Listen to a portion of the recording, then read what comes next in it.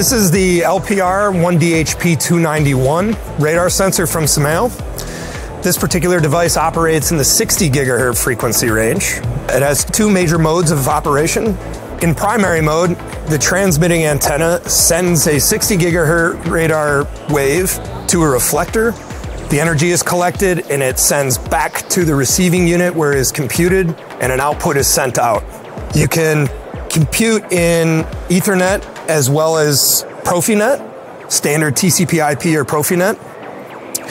Secondary mode, which also has the same two methods of communication, where we have one unit and a secondary unit here. We're transmitting the radar waves, which are then received and sent back. Maximum distance here of up to 500 meters with plus or minus 5 millimeters of accuracy. This particular unit has best-in-class accuracy results from the Symeo LPR family.